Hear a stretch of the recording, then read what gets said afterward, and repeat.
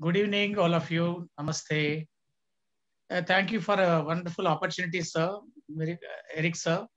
Uh, I was very fortunate enough to take part in the Chennai Festival, and now on this first Monday of this month, particular May 2021. Though my story is mythological, I'm connecting a little bit to the Corona, present Corona. Indirectly, you can give all, think of a suitable title other than whatever I gave, Damru. So my name is Nageswara Rao. I'm hailing from Hyderabad. I'm basically a teacher. If you permit me, I will start. The name of the story is Damru. According to me, you all, after listening, you can give a suitable title according to your opinion. I don't feel anything bad about it. And you can give suggestions for improvement. Thank you, Mr. Rick, for giving a third opportunity or fourth opportunity. This is. Thank you so much. Shall I begin? It goes like this. Once upon a time, the king of gods, we call it as Indra, the god of angry, with the farmers. For some reason, the reason is decided not to rain for 12 years. Actually, farmers are the backbone of our country or any country, right? So without they grow anything, we can't eat food daily.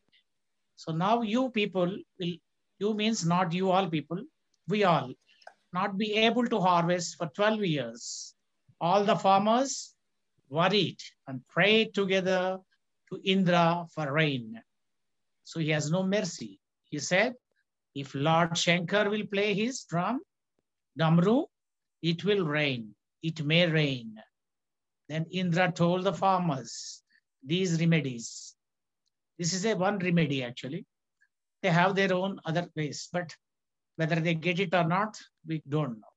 But the secret of talk, he heard Lord Shiva not to agree with the farmers. He went and met him secretly and told him, don't accept whatever they ask because you are very bold, very kind, very sympathetic towards any people, whoever comes and prays to you. So the farmers reached to Lord Shankar after Indra met him secretly, and God said to them, the drum will ring only after 12 years. Like little bit harshly, the drum will bring only after 12 years. Such a way he said, but it's not harsh. So farmers were very disappointed and they decided not to farm for 12 years. That means indirectly it shows the laziness. One of them was a farmer who did not stop doing all this work, this job of doing farming, because we know there are alternatives like a well or a river water, some other water, other waters, right? So he was regularly doing the work of plowing the field and condemning all kind of sowing the seeds, total work. Every day he goes morning early and comes back home and takes the food. The farmers of the village started making fun of him, laughed at him, such a way that what a foolish man. So God already said there will be no 12 years, no rain for 12 years. Damru will not blow, right? Will not rain. So the farmers of the village continued that. After a few years, the villagers started asking him, hardworking farmer, when you know very clearly, obvious it is that it is not going to rain for 12 years. How dare you, you are doing, or are you a foolish? Why are you wasting your time and energy? Oh, the farmer said, he replied like this, I know, very coolly. He didn't react to the words of all the people, all the other farmers. I know that the crop is not coming for 12 years, but I am doing this work for the sake of my practice. If I don't do practice, practice makes perfect, you know. So I may forget after some time how to do farming also. The 12 years I can't be lazy. So let me do, whether it rains or not, whether God will shower the blessings of rain on us or not. So after doing nothing, I will not gain anything. If I do something, I'll get an exercise. And at the same time, if my work is fruitful, I will enjoy the fruits of it. I will forget the work of farming. So I am doing it. So whatever you want to say, please comment. That's why I'm doing this. They laughed at him and went again. Later on, what happened? Mother Parvati was also listening to these all logical statements from Indra to Shankar, Shankar to farmers, and farmers to farmers. All these she was watching from the top, and Bhole Baba got worried. After listening to this story, words, and all the narration, to see his drums playing or not, he picked up the drum because she requested a husband, Shankar, Lord Shankar. So he started trying to play it. As soon as the rain started in the Domru, Baja, the farmer who was working regularly in his farm, his field got a lot of crops after a few days. The rest of the farmers could not do anything because they didn't practice, they didn't do anything. They left it like that. Like a COVID, how they made us all confined to the homes, right? Uh, not do anything except just only whatever the food they have and all kind of nonsense talking, sleeping, other work, but which will not yield any food. So the practice makes perfect. That is the main advantage taken by this farmer alone, one single farmer. Is a formula to sustain the quality of work, and practice is the secret to any kinds of hazards we can come across. So keep practicing, like the Sir said uh, from Chennai, wear the mask, maintain distance, SMS, sanitizing, mask, and social distancing, all three. So after 2 weeks, 2 months, 2 years, whatever the time, it will go, as ma'am said, also said, Corona will go, but we should be careful. We should not go to the crowds. We should wash our hands. We should follow our cleanliness measures. Then we'll be all right. All will survive. But the reality, whatever it lies in the hands of Almighty, so that is going to happen. Next, from this we can learn that whether it is pandemic or there is no rain, farmers or teachers or workers in a family or software person, whatever job it is, they have to do their work continuously without feeling bored. Entertain for 1 hour, maximum 1.5 hours. Rest of the life will be very fruitful. This is how, when Parvati requested, the Damru started, then rain started, then crop yielded. The farmer was very happy and he distributed whatever extra from him to all the other people. They congratulated him and they all enjoyed, and they never give it up of forgiving that kind of farming practice and all kind of things. So latest agricultural development have come, right? Whether it is modern or ancient, whatever it is, they have to do the farming if they are confined to be the goal maker of the farmer or some other job. So challenge with efficient capacity. Corona or whatever pandemic, every 100 years it is coming, it seems. Some people, they're narrating stories. So what kind of, not only the success story, we have to teach to the children and all the other people, the failure also, how to overcome the failure, how to come up well in the life. Then they come up very well in the life and they can face any kind of hazards like this. And they remain successful and they live the happy life. That's all. Thank you so much.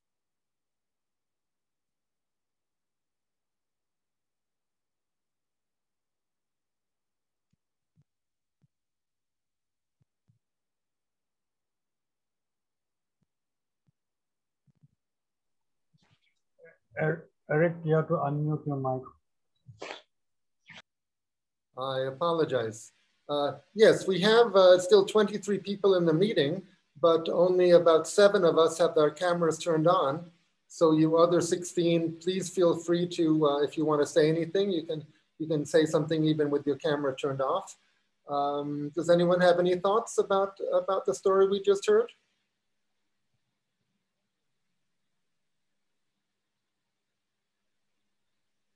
Pandiyarajan, you have to turn your mic on. Yeah. Okay. See, Mr. Nageswara Rao was saying the practice, that is what he was highlighting. And how he is going to come, relating the Damru, I think Damru is more, we can relate it, the Damru, we have to think on those lines because he has given the name to Damru to that story. And anyway, the practice, that is what. You can give your own title. That's what the task I have given you all. Never mind. You know what I am saying? Are you saying the practice is important for corona prevention? That's what are you saying? Compulsory, yes. Yeah, that is what you're highlighting. Okay. Okay. Good. Okay. Well, thank you very much. That's all. The mythology to the present scenario. Connectivity. See, if you help so many people, they feel happy. Lifelong, they utter your name, that so-and-so person has helped me. I overcame. He supplied cylinder, he supplied medicine, he has sent me from my place, this place to my native place. This kind of charity help will forever, they remember, they'll never forget. So what all possible we can do, just like Sonu Sood. You might have heard in the news and watched in the, so all are talking about Sonu Sood. Why? Why he started charity? Because his own passion, that is his passion. It doesn't mean that he is a foolish man. He's kind enough to spend the money and help everybody in need. That's all. I am not able to do it, but he is able to do it. Excellent, wonderful that is. Very Some good. people say you have to donate secretly. So whatever you do it. When you are doing good, you can do wonderfully, whatever way you like. But don't tell others to do the same way. Let them do their own way, unique way. Everybody is unique in the world. Okay, thank you very much. And Roopa, I have to apologize to you. We're half an hour behind schedule, but anyway, we're here and we're recording, so many people will also see and hear the recording. You are in California, right? Yes, I am in California. I'm not an early bird, but I'm glad to be here. And I look forward. Some of my friends and relatives have come, so thank you for coming. And it's good to see other storytellers who know me and I know them. So can I start? Please. Before people drop off, I know it's getting late in India. So, okay. Vanakkam, greetings. The only good mouse is a dead mouse, proclaimed the deputy Australian PM recently. And I don't blame him for saying that, because after all, they are going through a mouse plague in Eastern Australia. And he is obviously very annoyed and trying to get rid of a whole bunch of mice. But I have a different take on it, because I grew up as a Hindu in India, where we have a real soft spot for the mouse. The little mouse, or the mushika in Sanskrit, who is the vahana or vehicle of our beloved god Ganesha, the one with the elephant face, a long trunk, flapping ears, the god who removes all obstacles and who has a very big following. Well, it goes back to the story that there was a musician god who got cursed by a wise man or a sage and got transformed into a large mouse. He was so destructive that Ganesha had to step in, rein him in, and make him his vehicle of choice, or the Mushika Vahana. Yes, we often see images of Ganesha with this mouse reverently sitting by his foot, partaking in the offerings given to him, and also giving Ganesha a ride, Ganesha balancing on his little back. Well, there is the other story too that we love to tell at the museum. That one day Ganesha was busy welcoming all his worshippers, listening to their problems. They would bring him offerings of laddus and modaks. Ganesha kept eating that all day long. And by the evening, he was so full, his tummy was large, he was very sleepy as well. And he sat on the mouse, his vehicle, and they started heading home. It was a night with a full moon, and it is said those days every night was a full moon night. And as they went, a snake got in their way, and the snake caused the mouse to lose his balance. Ganesha fell off, he rolled down a slope, and his tummy popped open, and all the goodies started rolling out, all the sweets that he had eaten. Well, the moon was looking from above and was highly amused. The moon started laughing at him. Ha ha ha ha ha. The laughter echoing through the night. Ganesha, who's normally very mild tempered, got annoyed. So he quickly broke his tusk and he flung it at the moon. The moon went absolutely dark. So dark that everyone went into a panic. And the gods appealed to Ganesha. Ganesha wanted to teach the moon a lesson, so he came up with a plan to release a little light every night. So came about the waxing and waning of the moon according to Hindu mythology. Well, how can I be angry with the mouse, the beloved vehicle of Ganesha, so much part of our mythology? But there is the theory that the mushika or the vehicle could also have be a larger rodent. Yes, like the bandicoot. But I beg to differ because as a young child growing up in Chennai, I encountered some bandicoots. They used to live in the backyard of my grandmother's home, and they, I think, were somewhere deep beneath the swaying banana trees over there. They would come at night, and a few of the pesky ones would squeeze through my grandma's back grill and make their way to her pantry. And soon grandma would notice that her big gunny sacks with grains and peanuts coming from the village would have been tampered with, and grain would be lying all over. Grandma stood behind her door one night and watched in horror as the bandicoots were helping themselves. She tried chasing them with her big broom, but they kept coming back. So she got two large traps made and she set them. But she also made her favorite snack, vades or fritters, very popular in South India, made of chickpeas, onions, and all kinds of herbs and spices. We kids loved them and couldn't stop eating them, but Granny saved a few to suspend in those mouse or bandicoot traps. And soon the bandicoots could not resist them, and they greedily grabbed them and fell into the traps. And I recall that they were squealing like crazy while Granny stood triumphantly, so happy over her victory.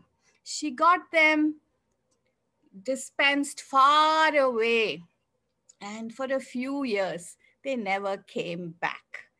Well, the other theory is that the Mushika could also refer to the smaller cousin of the bandicoot, the rat.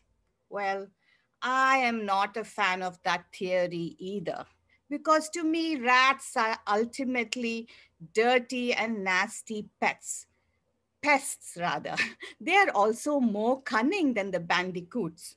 Because when Granny tried the same fritters and the trap for them, they would grab the fritters and make an escape and come back again to wreak havoc.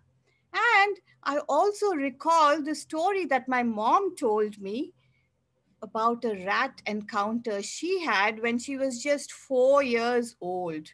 Turns out she and some cousins were sleeping on mats after a big family wedding on a hot summer night. And a rat actually climbed on top of her and bit her foot. Can you believe that? Well, to this day, she bears a scar of that 80 years later. So, how can I forgive the rat for harming a child like that? And it is certainly not Ganesha's Vahana. Well, I thought I had left all these tropical pests behind bandicoots, rats, etc. when I moved to this country, the US, about 4 decades ago. Not true. About a dozen years ago, when I was living in a large neighborhood behind a security gates in a pristine country club kind of a setting, some pests invaded my home. Yes, every night I would hear the strangest noises coming from behind my kitchen walls, going, and it would keep me up all night long. I would go with a flashlight looking for holes, for evidence, and could not find anything. It was the biggest mystery. Well, one morning, when I opened my very secret pantry drawer, where I had kept all the goodies from India from my recent trip, like these spice powders, like fritters, like wafers, I noticed that the thick plastic bags they came in had been eaten through, and everything was lying scattered there along with the dreaded droppings. Ew. I knew I had to do something about it. I set a spring trap with cheese. I was not going to waste my time making fritters, but the cheese disappeared and nothing was in the trap. Well, the next night, I saw a long tail disappear under my fridge. And there I set a sticky trap. The next morning, I saw this. There was a gray, bald rat with a long tail and pinkish undertones stuck like this on the trap, half dead. And it was just wagging its tail very gently. My daughters, being the compassionate souls, wanted me to try and release this. But how could I release it from that sticky mess? I said, rest in peace, and I dropped this behind my slope, knowing that it would make a good lunch for some hungry bird. Well, what can I say? Today, there is this mouse plague happening in Australia, and the mice have lost their respect. They are being destroyed en masse with all kinds of very potent toxins. But unfortunately, that may also impact the other nature. It may start killing birds, may get into the food. It's going to be totally devastating. So all I can do today is appeal to the remover of obstacles. Of course, Ganesha. Well, Ganesha, I know the mouse is very special to you and you have been inseparable with your Mushika. So please intervene, listen to us, and grant us some relief from this. I know you can do it. Find a way where the mice can live in harmony with nature and can get elevated again to a divine status. So, Ganesha, you know, you can do this. After all, the Mushika Vahana is your vehicle of choice. Thank you. Namaste.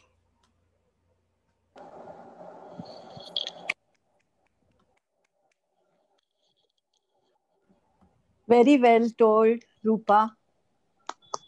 Yes, thank you very much. So much.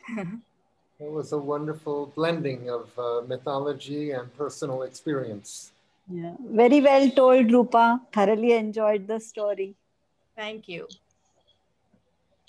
Loved the story and your narration, Roopa, as always. Thank you. Eric, can I say? Go ahead. Yeah, Rupaji, really wonderful. Your reminiscences of with mouse was wonderful. You know, everyone has experience in, especially those who have lived at least 30, 40 years back. We used to live with mouse. You know, mouse used to visit us.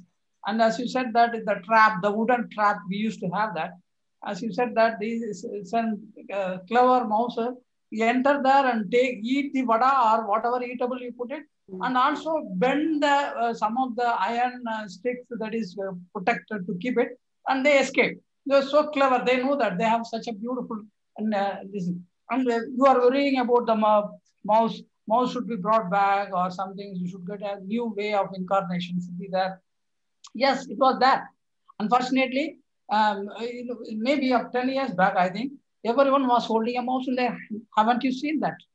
Everyone, mouse. Where is the mouse? Where is the mouse? That was whenever you set the desktop and the laptop, they were everyone using the mouse. Oh, the mouse. That's It clever. was so respectable, and we were living with mouse. Now you know again the mouse, that mouse also has gone. That is a pity.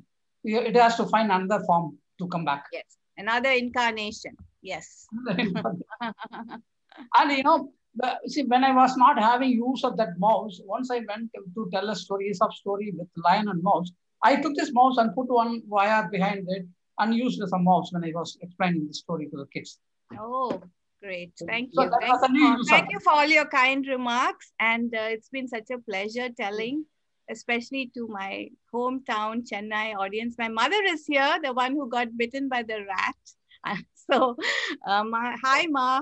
And yeah, it's been great going back and digging into my past and coming. Lavanya, did you want to say something?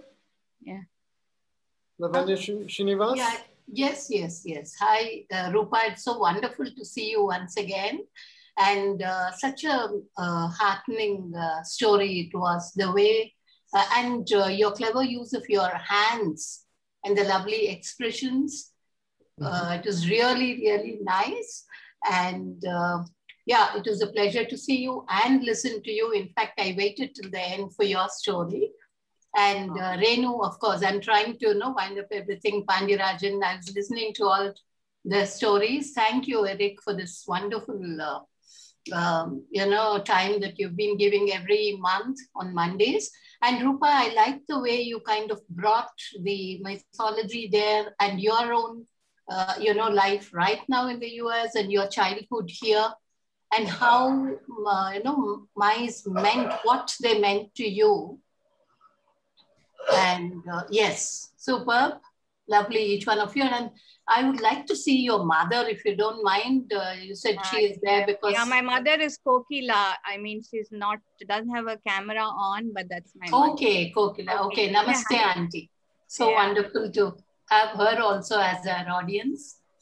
Renu, did you want to say something? Yes.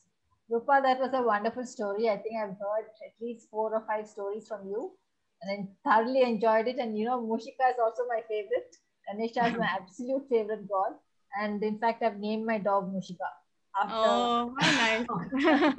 And we do have a mouse visiting us very often. In fact, my husband put up that wooden trap. And because we don't believe in using those sticky traps or whatever, because it's a very sad way to die.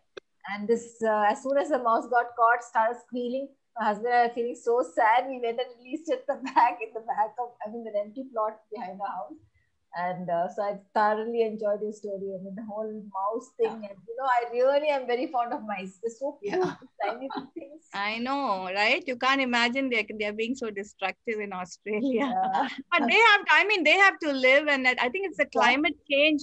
Climate change has brought that up, excess crops. And so they are multiplying. I mean, you can't really blame them, So, definitely not. Yeah. Roopa, I wanted to say that Walt Disney made the mice really lovable with Mickey Mouse and Minnie Mouse. So absolutely. Yes, such a delight. And Howard, your story was really, heart-touching and such a poignant story to us.